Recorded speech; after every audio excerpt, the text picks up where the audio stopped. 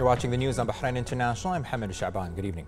Under the guidance of the Crown Prince and Prime Minister, His Royal Highness Prince Salman bin Hamad Al Khalifa, the Deputy Prime Minister and Mumtalakat Chairman Sheikh Khalid bin Abdullah Al Khalifa, today announced the reopening of Bilaj Al Jazair Beach. On the sidelines of the inauguration ceremony, Sheikh Khalid expressed pleasure to announce the reopening of Bilaj Al Jazair, which comes within the framework of the kingdom's comprehensive development led by His Majesty King Hamad bin Isa Al Khalifa and the support of His Royal Highness the Crown Prince and Prime Minister.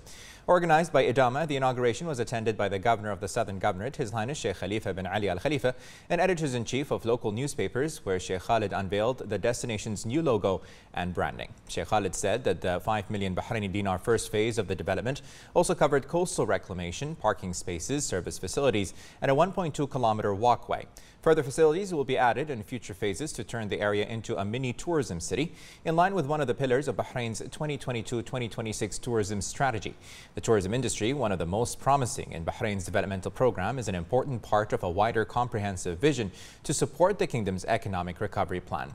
He added that implementing the vision of His Majesty the King and the directives of His Royal Highness the Crown Prince and Prime Minister, Bahrain is determined to continue overcoming the global challenges of the COVID-19 pandemic, transforming them into opportunities to invest in Bahraini citizens and offer them a decent standard of living. He commended Idama's efforts, which continue to transform visions into reality. This ambitious project adds 2 important destinations to Bahrain's tourism map and the governorate. Opening by 2024, Avani and Tivoli hotels will be the first hospitality projects at Bilaj Al Jazair.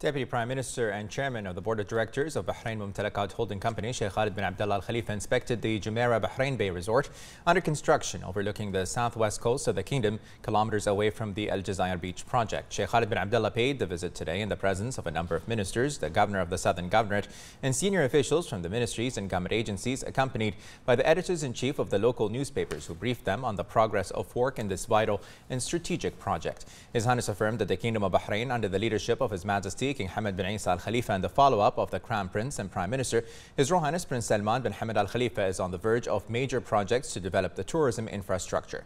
His Highness said that the strategic tourism projects will consolidate and strengthen the sector's system as a whole through a chain of luxury waterfront hotels existing under implementation, thanks to its unique qualifications that enhance the concept of ecotourism to attract more visitors from inside and outside the kingdom to explore its potential and secrets.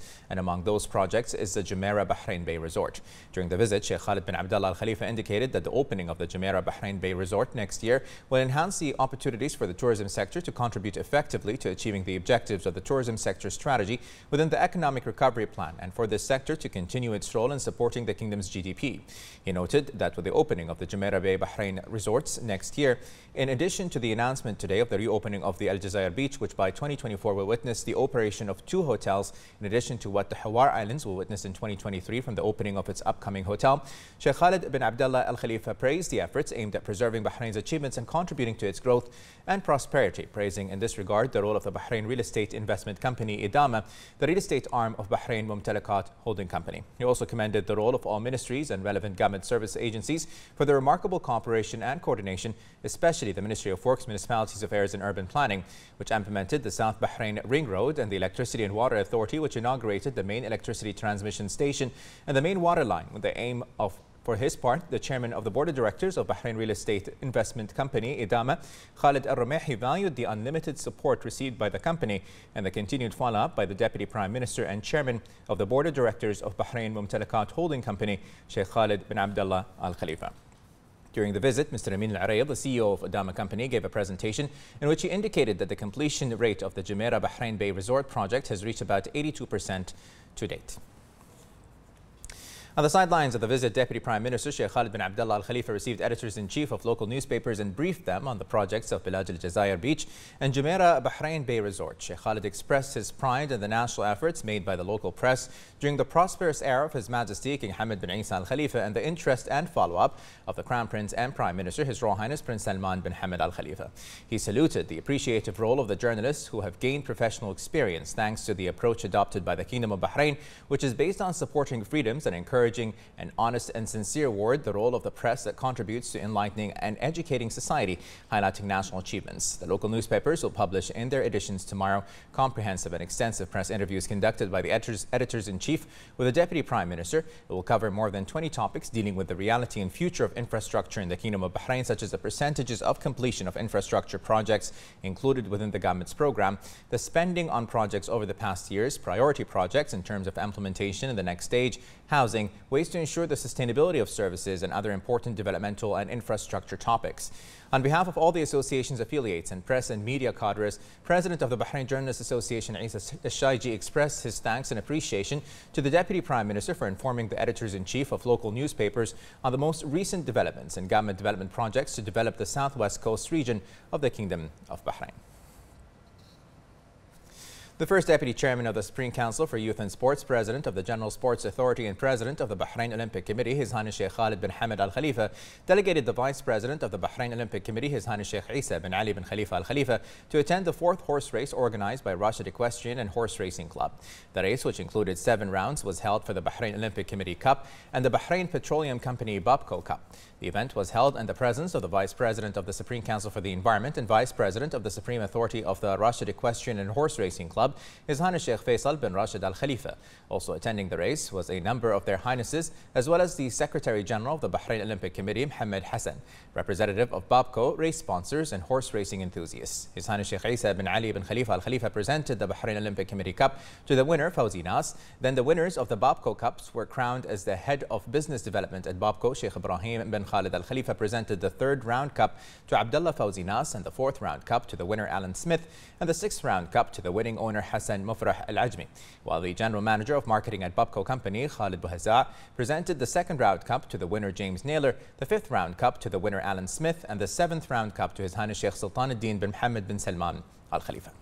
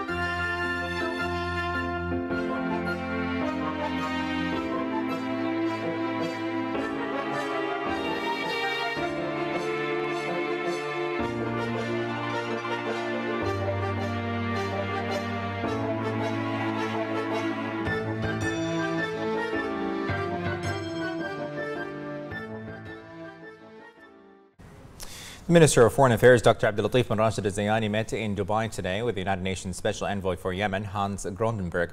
During the meeting, they discussed the developments of the situation in Yemen at the military, economic and humanitarian levels and the efforts made by the UN envoy to reduce the military escalation and reach a political settlement to the conflict in Yemen.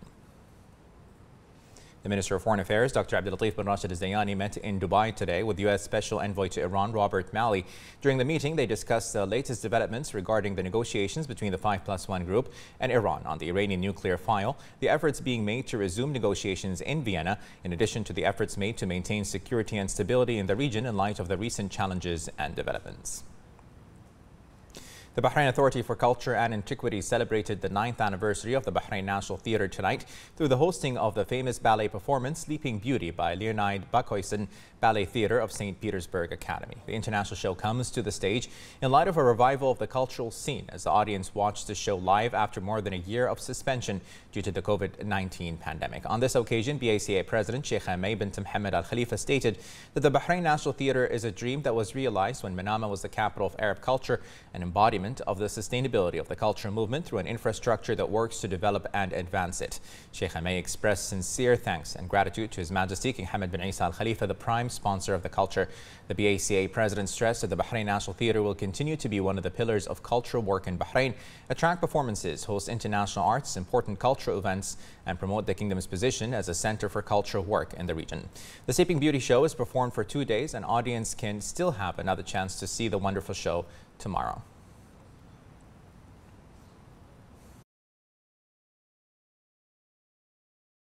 On the 9th anniversary of the opening of this wonderful National Theatre, we pay gratitude to His Majesty King Hamad bin Isa Al Khalifa. Under his patronage, under his sponsorship, this beautiful building came to life, and we're delighted to have all these cultural performances coming from various parts of the world.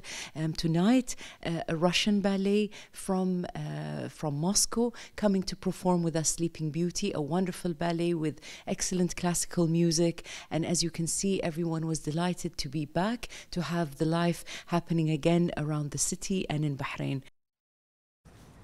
The national vaccination campaign continues to witness a wide turnout of citizens and residents. The Ministry of Health announced that 1,183,000 had taken the first dose of the vaccine, while 1,147,000 had taken the second, and 489,000 had taken the booster dose. The ministry renewed its call for the community to commit to all precautionary measures and take the initiative to register for the coronavirus vaccine. Meanwhile, the Ministry of Health said today that the number of active coronavirus cases reached 266, with 40 recoveries, 19 registered new cases, and no deaths. 4 of the new registered cases were expatriates, 14 were contacts of active cases, and 1 was travel-related. The ministry urges everyone to comply with the guidelines issued by the National Task Force for combating the coronavirus.